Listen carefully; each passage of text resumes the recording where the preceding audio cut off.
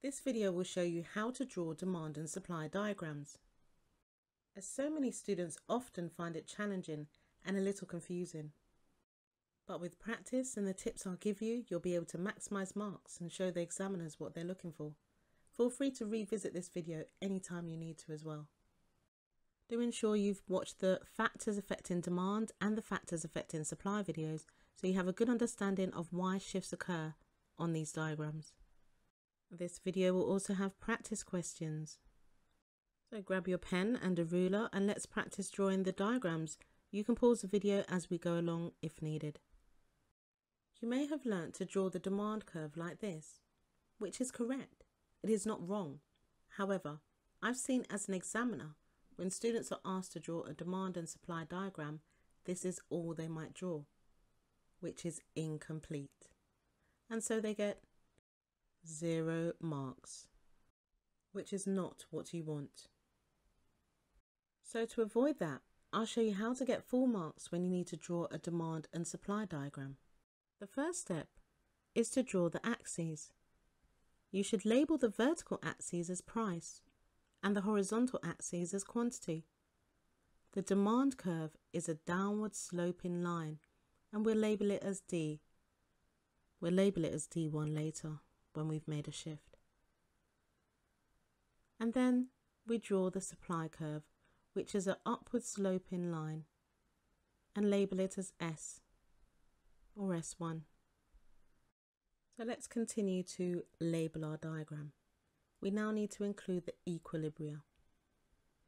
So that starts on the equilibrium in the very center where supply meets demand, and then we label that part of the equilibria as P1, and we continue.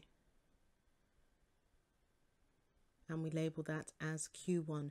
So it should be, as you can see it like that, it shouldn't be straight lines when you're drawing the equilibria. Now, if you have a 4-mark question and if you just draw this and label it fully, even if you get the shifts wrong, you will get 2 marks. I often tell my students to just start off with the X. So drawing the letter X. Straight after you have drawn the axes, then draw the letter X and fully label it, and you're good to go. So remember, start off with the X. A little reminder for you. Now this part of the video will focus on demand and shifts in demand, whether there's an increase in demand or a decrease in demand. Now you could be asked in an exam question to construct a supply and demand diagram, and within the case study you will need to ascertain whether there's going to be an increase in demand or a decrease in demand. Now if you're not sure about the factors that affect demand, do check out this video. I will put the link to it in the description box. Let's take a look at what a shift on the demand curve would look like. We'll look at an increase in demand and a decrease in demand. First of all, we will look at an increase in demand. So we started off with the X and we fully labelled the axes, and we've labelled the demand curve and the supply curve, and we've drawn our equilibria. Now we're going to show an increase in demand. So we need to draw a new demand curve. There's our new demand curve, but we need to label it. So we label it as D2. Now we need a new equilibria. So we're drawing the equilibria, and then we will label that as Q2. And we will continue to draw equilibria and label this as P2. So now we have shown an increase in demand. Hope you've got that down. Hope you've seen that was super straightforward. Just a reminder to please like, share and subscribe, as I do post regularly. Now let's show a decrease in demand.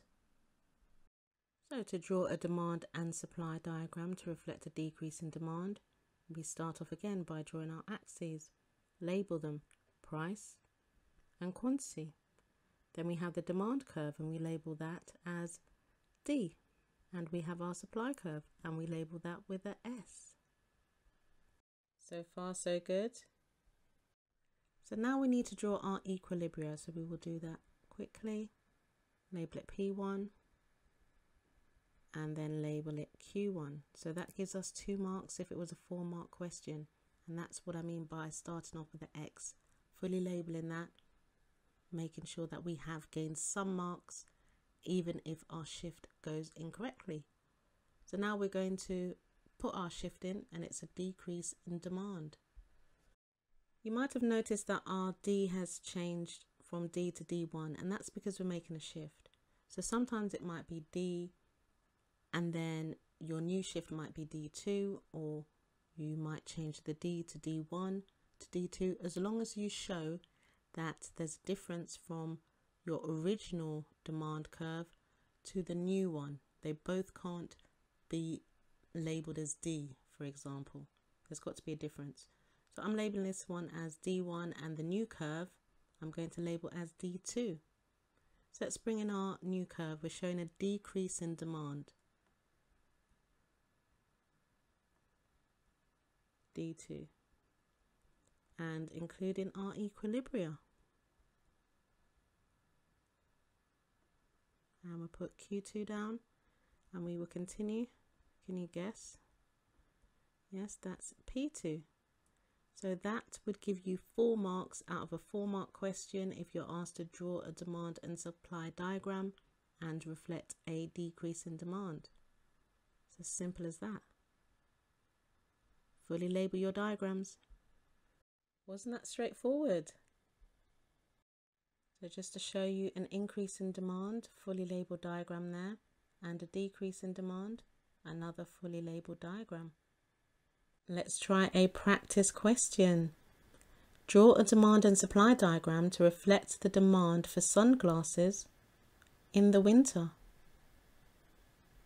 Do check out this demand and supply cheat sheet to use for your revision. This document includes all the factors affecting demand and all the factors affecting supply, with questions and the fully labelled demand and supply diagrams as answers. I'll put the link to it in the description box. Okay, so back to this question, so give it some thought and we'll talk through it. I'd like for you to consider what would happen to the demand for sunglasses in the winter. The diagram helps us to predict what will happen in the market when there is a change. So we need to consider the change, and the change here is that it's no longer summer, it is winter. It's a change in seasons. So what would happen is demand for sunglasses in the winter would fall. You can attempt this question now.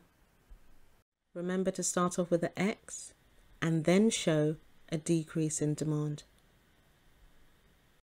You can pause the video and attempt the question now. Right, so here is the answer. A decrease in demand would look like this. Did you get it right? Now on to shifts on the supply curve. Again, we start with the X. So this is what our X would look like, as we know. But for this part of the video, we're now focusing on the supply curve. Almost there. We'll start off by looking at an increase in supply. So we're only making changes to the supply curve here. Bring in a new supply curve, and we will label it as S2. We can't have it being called S1, S2. And now we need to include our equilibria. So we do that, and we will label it P2. So that's price level 2, P2.